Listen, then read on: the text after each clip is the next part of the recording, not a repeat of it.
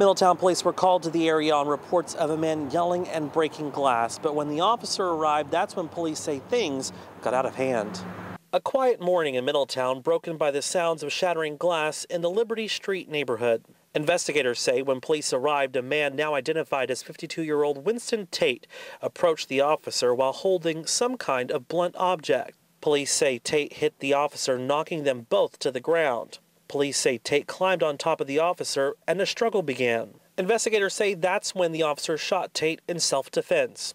Tate was taken to the hospital with serious injuries. The officer was also taken to the hospital to be treated and was released. Neighbors we spoke to who did not want to go on camera say this man has had confrontations with other neighbors before and has also had run-ins with the police prior. Fox 61 learning Tate pled guilty to a 2020 third-degree robbery and was convicted and sentenced earlier this year.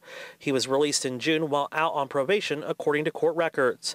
After police opened the area, our cameras captured a better glimpse of the scene. Windows busted out with a number of beer cans scattered around the property with the police search warrant left on the front door of his home. And in the driveway, the scattering remains of first aid supplies. Tate is facing multiple charges, including assault and interfering with police. He's being held on a $500,000 bond while recovering in the hospital.